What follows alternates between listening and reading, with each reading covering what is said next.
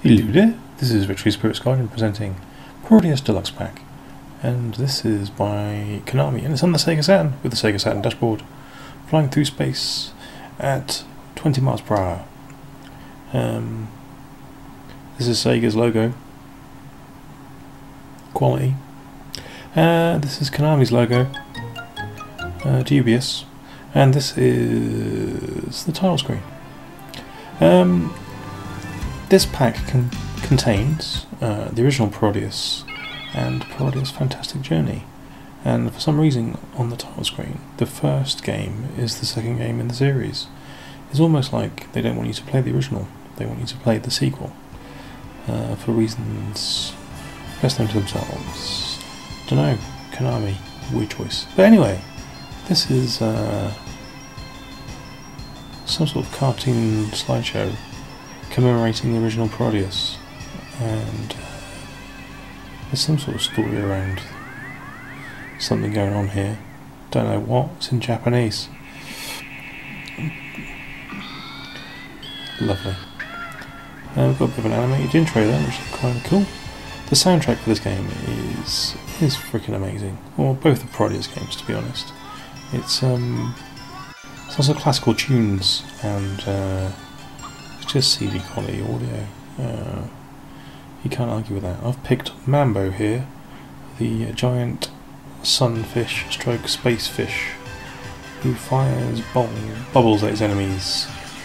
There's a constellation there of a single-eyed octopus. It's a 2D scrolling shoot 'em up, and I've already reviewed this on the SNES, and to be fair, this doesn't look much different to the SNES version.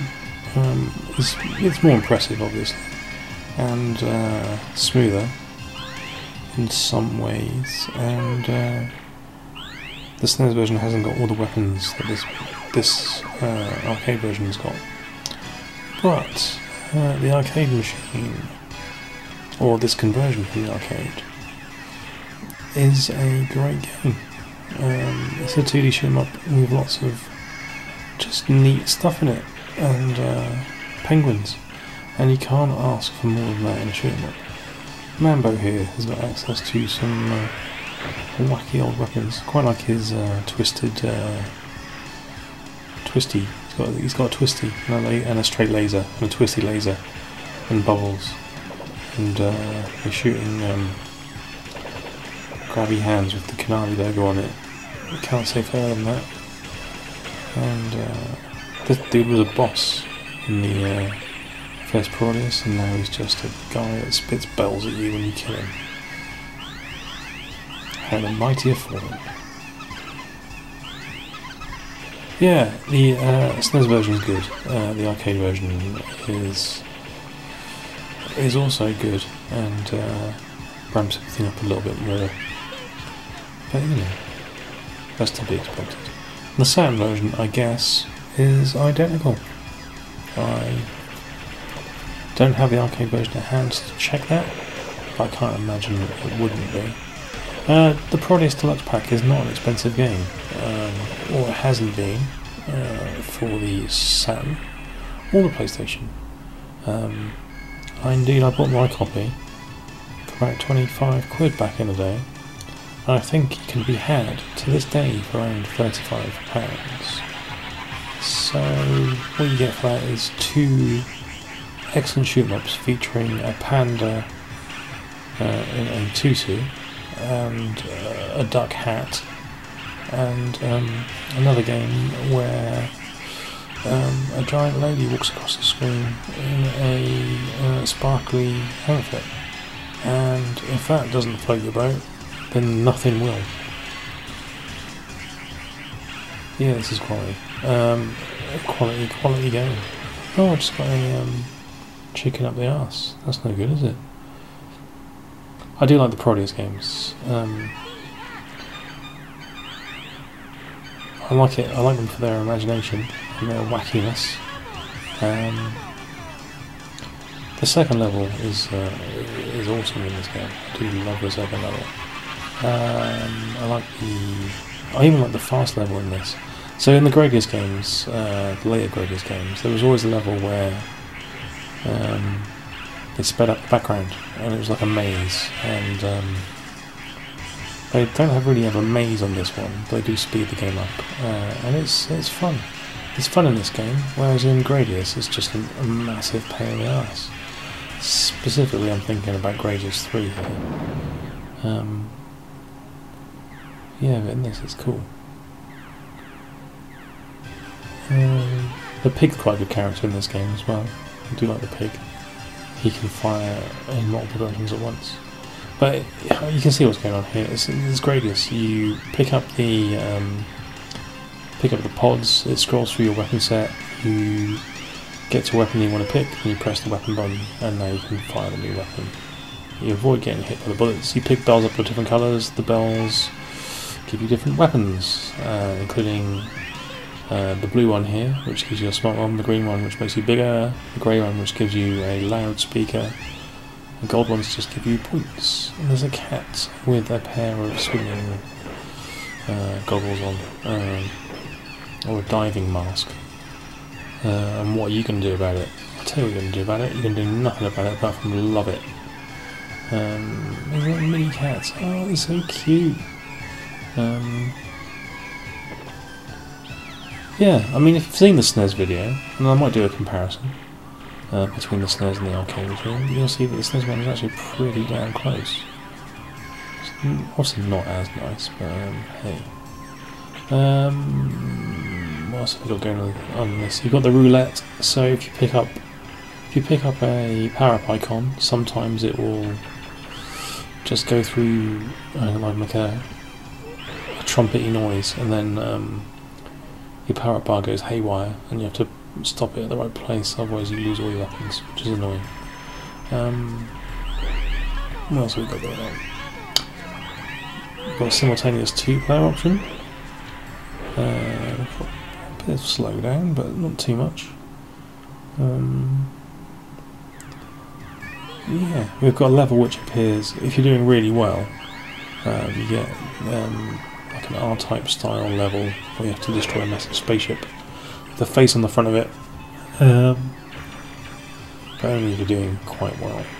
That'll just appear randomly before a stage, and that's fine.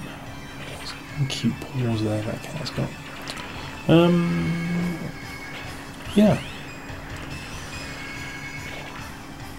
I think this game's also got an option to use the full width of the Saturn screen, because at the moment it's square, isn't it? It's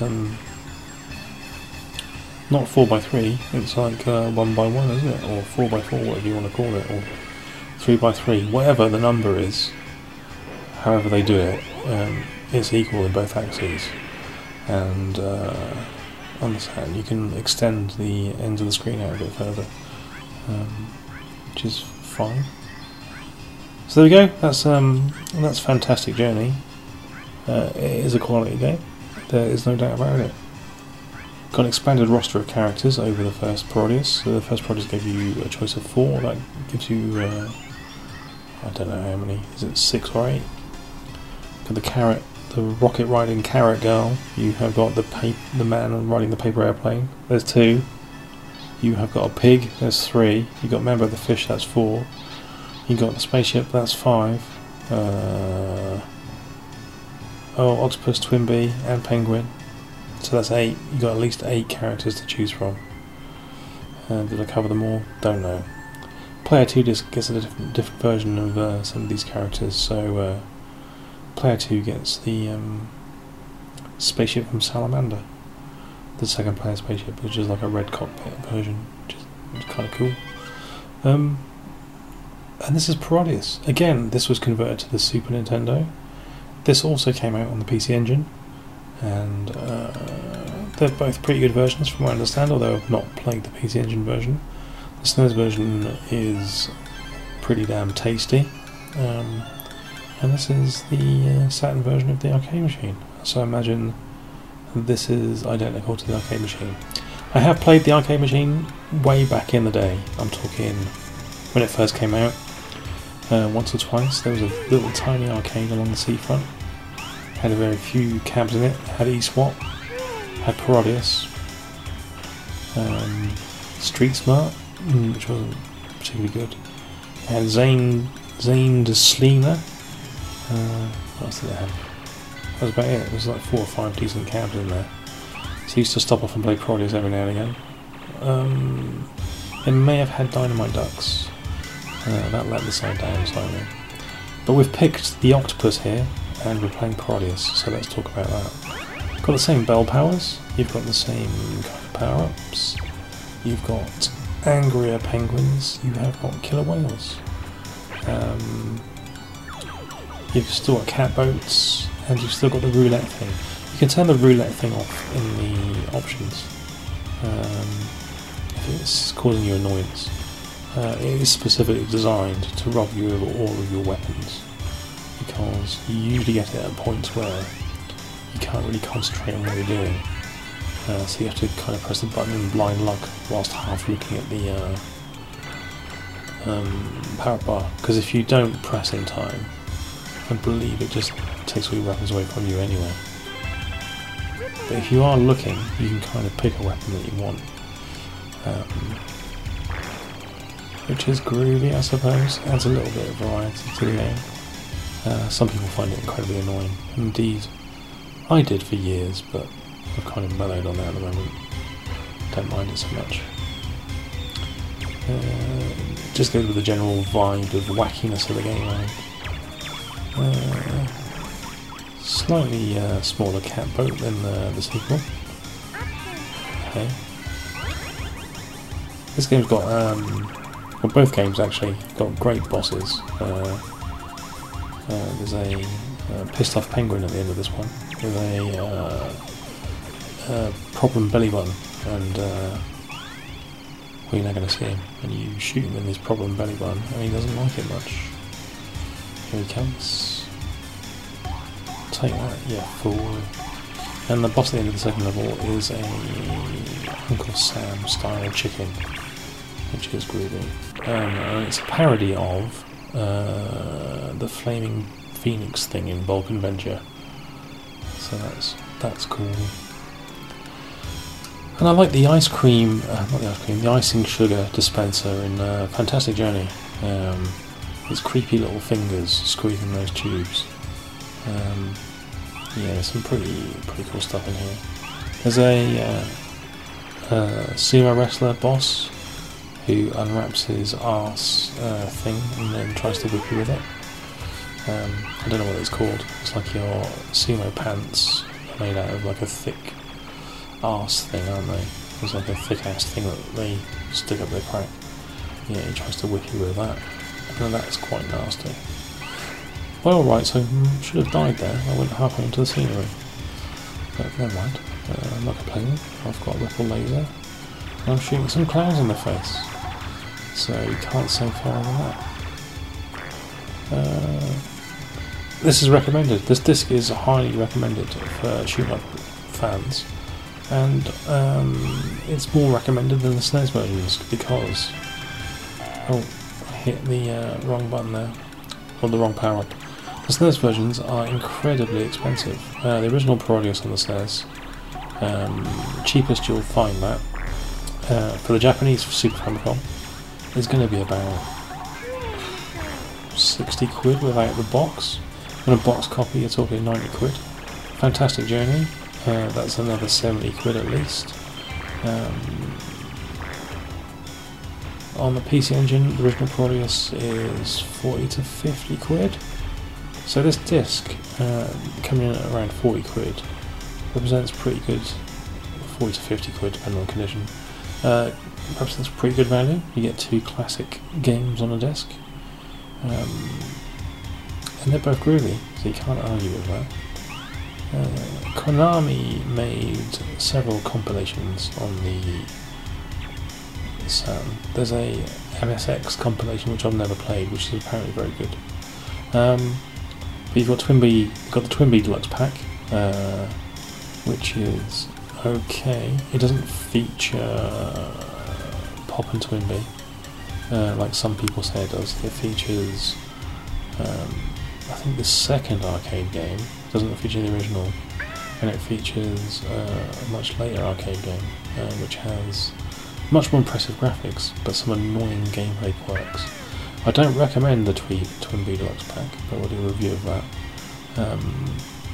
just because the games are pretty annoying.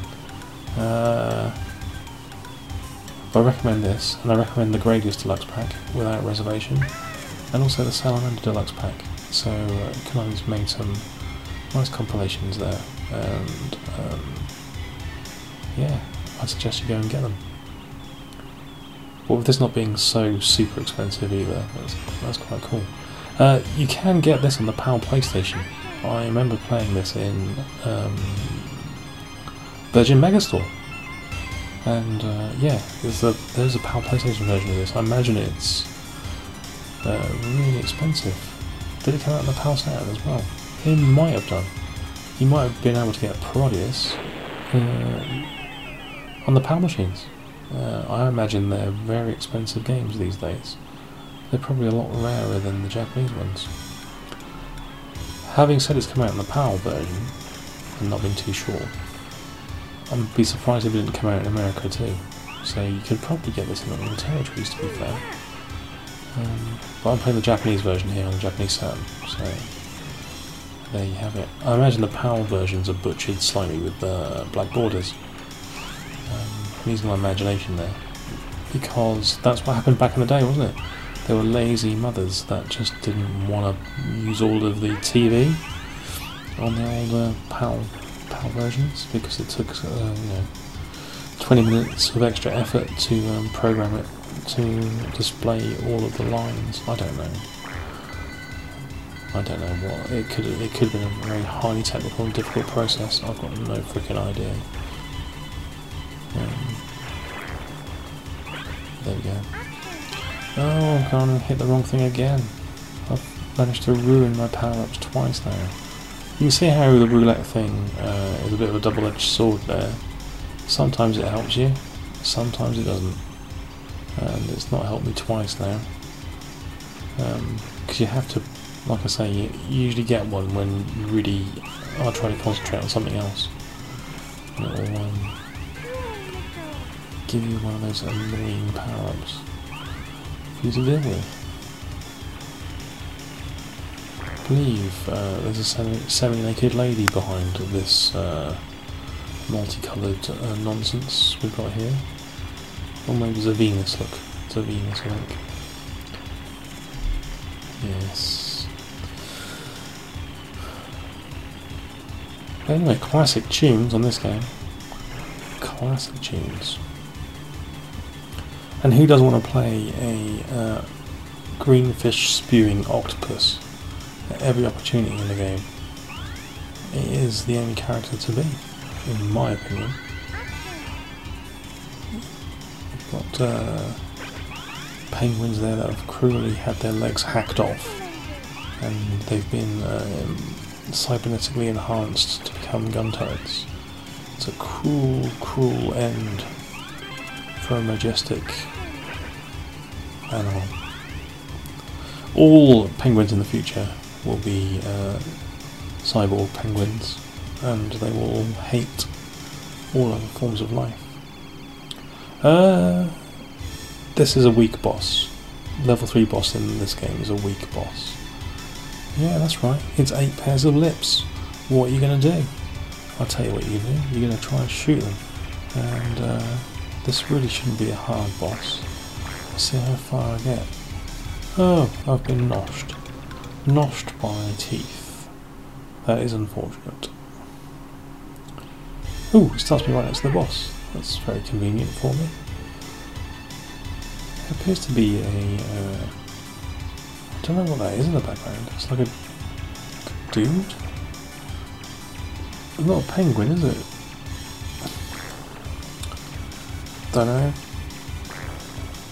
Don't know what it's supposed to be.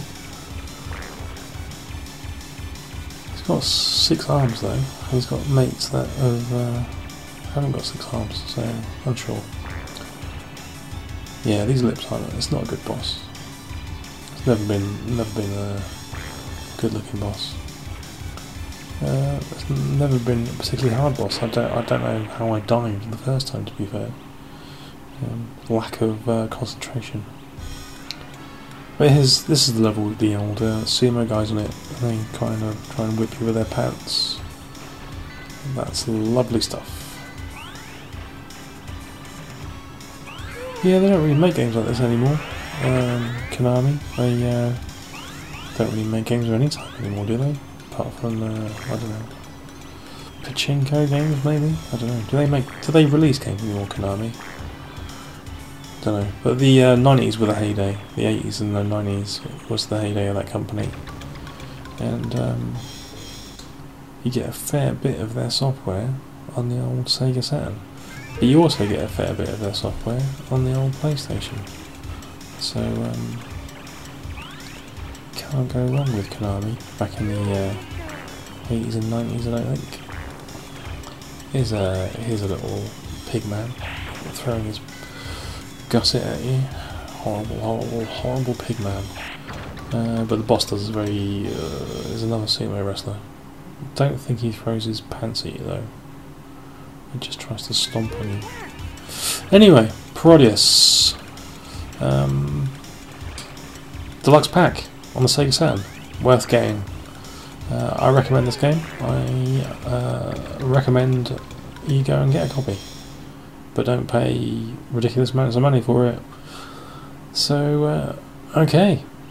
I shall see you next time. Ta-ra!